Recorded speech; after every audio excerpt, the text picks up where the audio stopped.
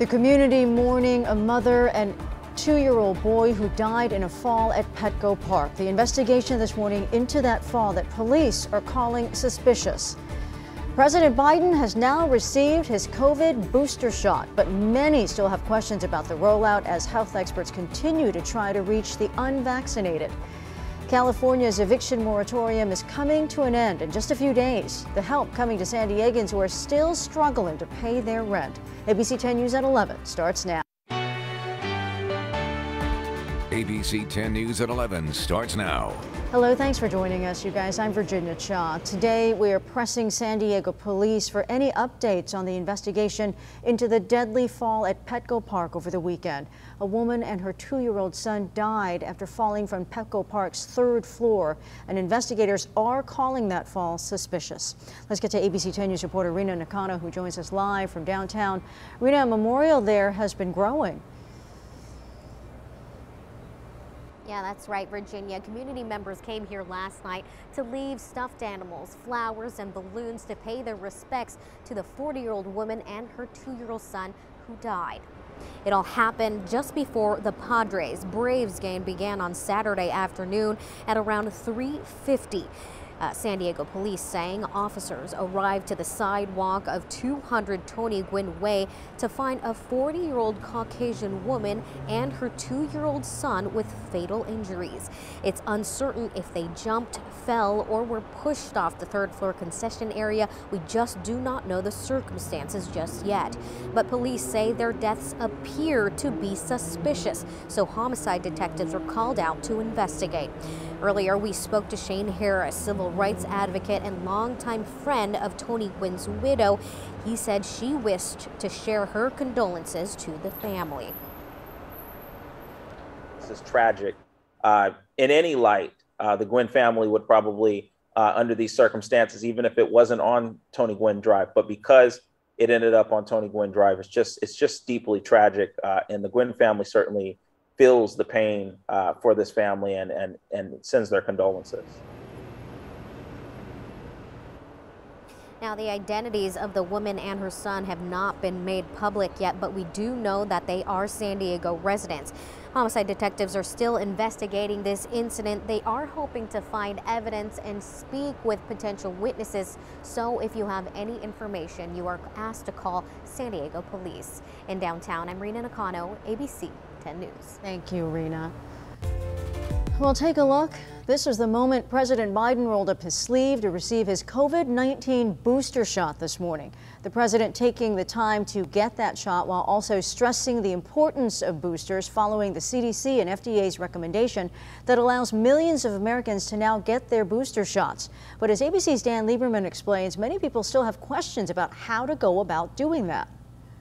Booster shots are going into arms across the country after the CDC recommended them for medically vulnerable Americans, including seniors, those who work in high-risk occupational settings, and immunocompromised individuals. I'm really grateful to have the opportunity to get the booster. These are just for Pfizer recipients. If you received a different vaccine, we haven't forgotten you. If you've gotten Moderna and J&J, we will, with similar urgency, address boosters for those populations, as well as looking at the science and data for mix and matching. The next phase in the country's vaccine rollout involves kids ages 5 to 11. Pfizer expects to submit data for regulatory review in a matter of days, with authorization expected as soon as the end of October.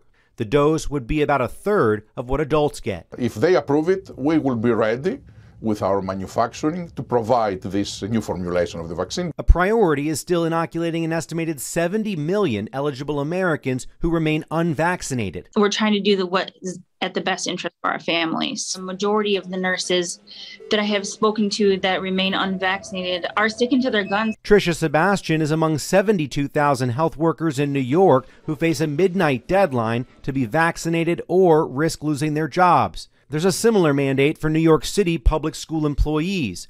A judge has put it on hold, but Asia Levystone would rather lose her job than get the shot. I'm going to be terminated. It's going to be my last day. New York Governor Kathy Hochul is preparing to bring in extra staff, even the National Guard, should hospitals need the help. The mayor of New York City says there's an army of vaccinated substitutes ready to take over city classrooms if they're needed. Dan Lieberman, ABC News, New York. Tomorrow, the San Diego Unified School District will talk about the possibility of requiring students to get vaccinated against COVID-19 if they're eligible. Now, this would be coming after Los Angeles Unified mandated vaccinations for students ages 12 and up. Many local parents say they're looking forward to the upcoming discussion. Well, I do appreciate that they are putting that out there and giving notice. Parents need that transparency. The reason for the meeting is to discuss and to get parents to weigh in, but no decision will be made tomorrow. Currently, San Diego Unified requires masks, proper ventilation, and sanitation stations inside classrooms. The board expected to meet tomorrow afternoon at 3:30. Well, the return to a pre-pandemic life is what many have been waiting for, and Pfizer's CEO says that could happen soon. In an interview, Albert Bourla said that reality could be possible within the year. He did stress that yearly vaccinations for COVID-19 would likely be necessary as new variants continue to emerge.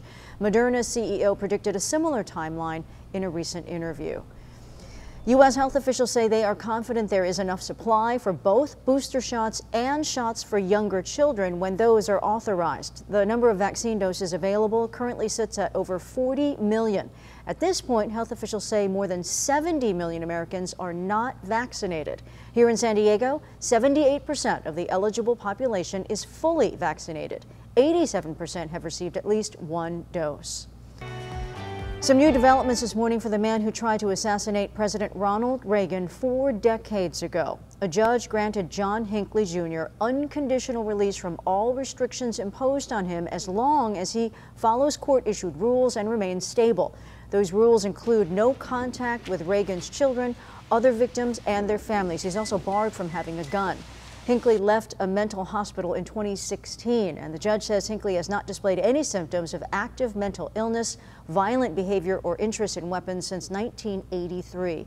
The judge said the plan is to release him from all court supervision in June.